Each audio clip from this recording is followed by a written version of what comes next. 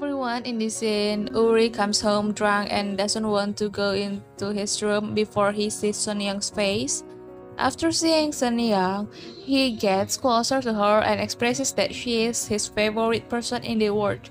And for Sunyoung, he is the best person in the world.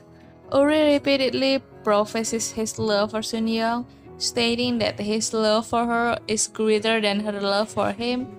He thanks and apologizes to Sunyoung, expressing regret for breaking her heart.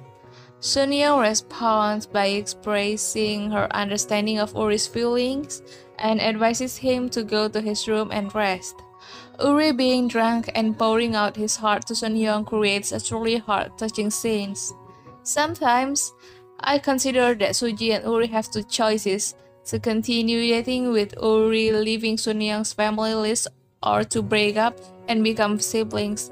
What I mean is, if Uri leaves Sunyoung's family list, it wouldn't strain his relationship with Sunyoung as a son and mother, because even if he leaves the family list, he will eventually marry Suji and become Sunyoung's son-in-law. Is it truly crucial to be registered as part of the Sunyoung family? Perhaps these are just my thoughts as a viewer. If I were in Uri's position, I would also find it challenging to make a decision. I understand that Uri genuinely loves Sunyoung as his mother, and breaking that bond must be difficult.